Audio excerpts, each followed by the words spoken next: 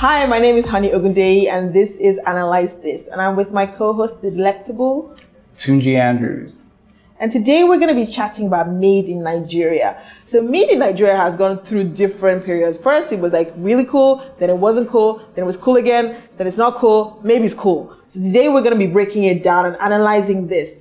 Is it a fad? Is it here to stay? What exactly is the process of why we're all back to loving Made in Nigeria? I'm super excited to be talking about this because I'm really passionate about Made in Nigeria. So what do you think? Is it like, was this something, why was it cool before? I'm not really sure I was alive when it was cool. Wow. But okay, yes, apart from the days of I remember the days of the music, Cortina, it used to be really cool, you know, the shoes, it was cool to have that. But then in terms of music, there was a time when it was, you go to any party, you would not hear any Nigerian music. Yeah, back in the days of Rick D. Yeah, I'm telling you. But then we had Plantation Boys, you know, Showing Your Remedies. Age. Yes. Some of us just picked up like Davido's time, but yeah.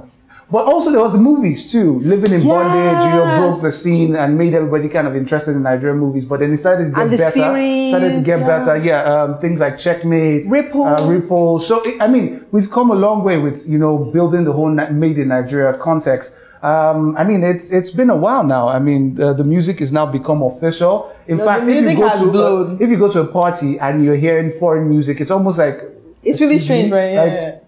So and now we have a collection of music. You can actually fill your music instruments, whatever, with Nigerian music, and that is really cool. Yeah, I remember like when I was going to school, when my dad would go and buy, like, you know, when you get a trip to shops to go and buy the shoes. So it's really interesting seeing like the whole process. And then there was a whole time where nobody wanted Made in Nigeria. Like when I was in secondary school, the thing was you had to come back with your cardigan and your pop stuff from Marks and Spencer's, or you were not cool. Like you were, in fact, don't bother going back to school. But it's really exciting to see like it come back in a big way. I think that the culture, especially with music and Nollywood, has had a big part to play in that.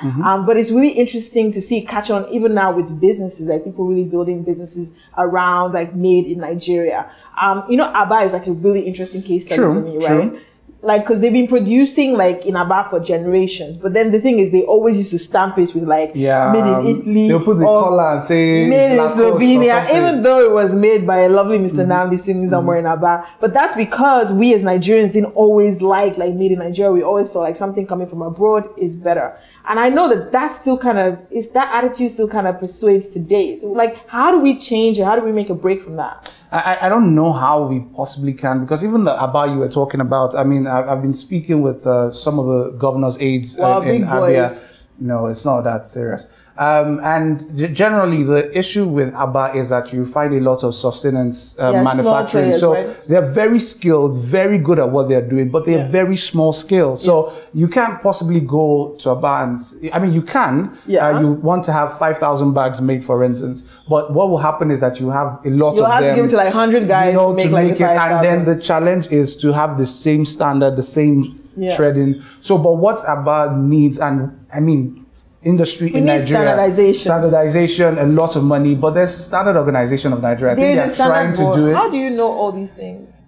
You just study them in your free time. Cool, okay. But anyway, standardization is like a really important key thing. I mean, I have to say, like for my industry, like in fashion and technology, like for me, we used to buy and sell as well. But then when like the foreign exchange hit, you know, like when me and Dollar used to hang out together, we were friends. I used to touch them. You know, then Dollar just started flying far away, and I was like, okay, we can't continue like this. So we moved on to manufacturing. We started manufacturing the clothes here. So like everything I'm wearing today now is made in Nigeria, and this your suit as well is like looks like a great made in Nigeria. Yeah, it is actually. I was pretty surprised. I mean, there's a patent shoe I have, which is made by a Nigerian brand. I don't want to call his name, but it was surprising because I'm not really big on names.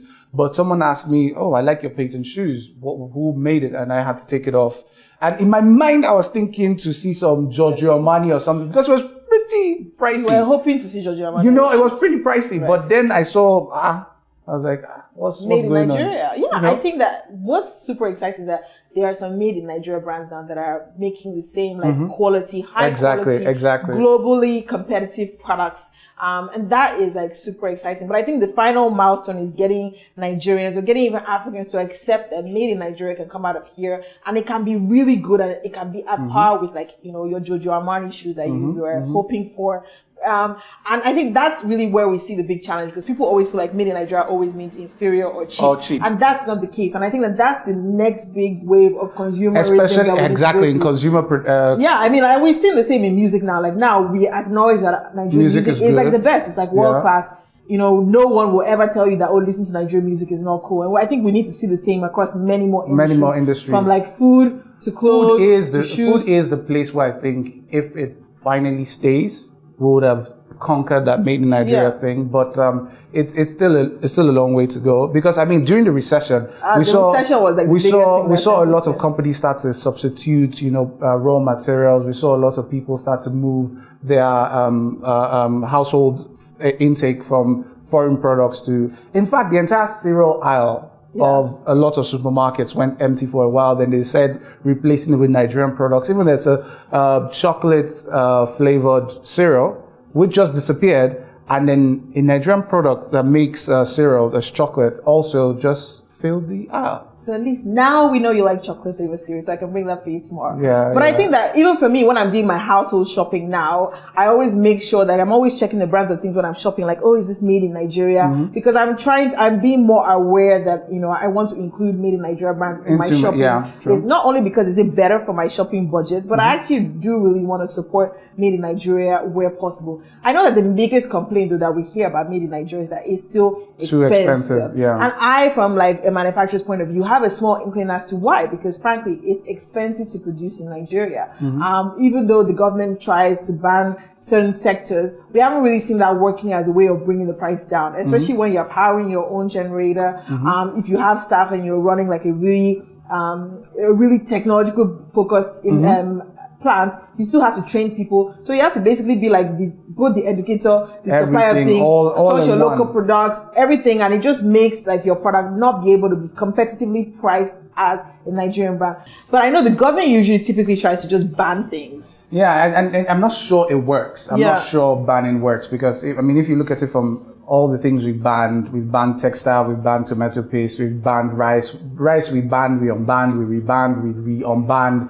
I mean, it's just the whole circle of banning and, you know, keep doing stuff that really upsets me. But it doesn't work. I mean, if you look at it, what we need is creating that scale, you know, that scale of economy, so that people who are manufacturing can manufacture at very cheap prices. Then the products can be cheaper. Banning is not going to make the industry any easy to work with.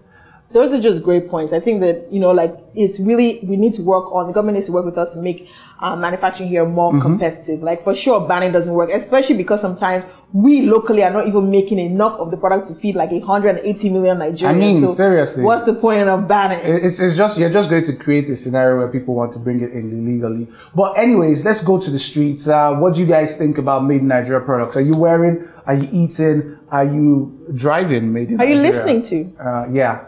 Made in Nigeria.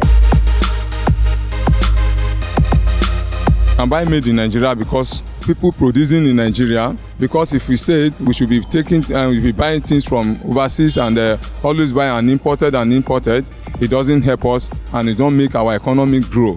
Definitely, that's the best thing I can ever. I don't even like foreign things. I like made in Nigerian products. No, I cannot buy because of corruption. They think that anything that is made in Nigeria are not genuine.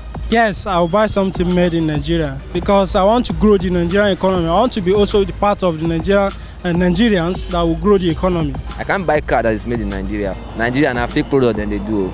But clothes, I can still manage clothes. That is the only thing I can manage from Nigeria. Definitely, I will buy.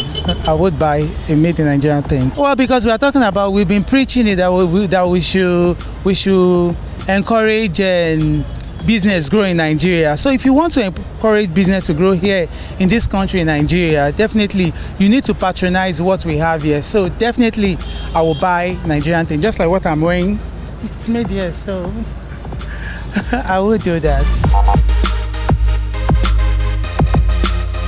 So I think it's clear to see that there's mixed opinions about this whole Made in Nigeria thing. I think everybody generally wants to support Made in Nigeria. We just want to be able to do so easily. Exactly. But I'm super excited about the businesses that I'm seeing like coming out of this whole Made in Nigeria project. Like people who are really building world-class brands. Like my favorite ice cream brand is made in Nigeria. My favorite fashion brand, of course, you already know, is made in Nigeria. And also some of like my music, my favorite musicians that I want to listen to is made in Nigeria. So I think that there's definitely, it doesn't look like it's a fad. It looks like, you know, this thing might be here to stay this time. Yeah, not entirely sure. It depends. It depends. In some sectors like manufacturing, music, fashion, movies, I think it's here to stay. It'll always be side by side with foreign products, but I think because it's easier to access, a lot of Nigerians will still use them. But in the area of as in consumables, in terms of food, and I'm still a bit worried. No, I think in food, man, it really, because I mean, locally, because of the recession anyway, like there are just some things, like if you were like, you know, the cost of everything went up. So we had to go back and start dreaming about our local food. I don't think that that's really going to go away. I don't think you're really going to see us become like a sushi eating nation, even though we like to be quite bougie sometimes. Yeah. But I think that I'm seeing that even the chefs that are coming up, like the food they're infusing, they're making contemporary Nigerian food. Now. There's like Nigerian chefs who are doing stuff influenced by European trends as well. So I think that I'm so excited by seeing all the way that we're amalgamating like stuff that we have locally and making it like cool to do so. So I think that we have to continue to support. I know sometimes everyone says it's expensive, it's hard, it's not, but you know, there are great initiatives that we just have to keep supporting these brands. We're growing the local economy, we're helping employment, we're helping the government get more taxes because we know they love that. And you know, as a whole, there's no really bad point for me about supporting Nigeria. I think my point is straight to the government. The general context is power. I mean, if we can't fix that area, it should. And I know everybody just says power, and then the government looks back at you and says you don't have a solution. And I've said it even before we privatize.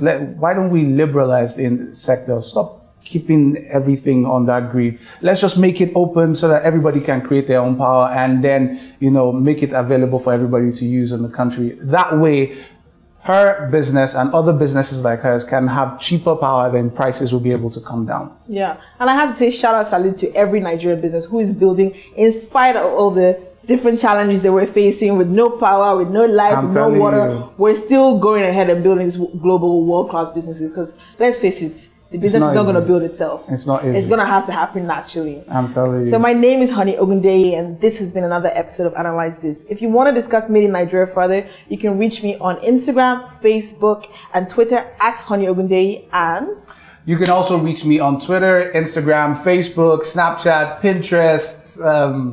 Okay, I think I have more. But the same handle, Tunji Andrews, and then we can talk more. And as always, at NdaniTV, using the hashtag Analyze This. Till next time, guys, have a great week.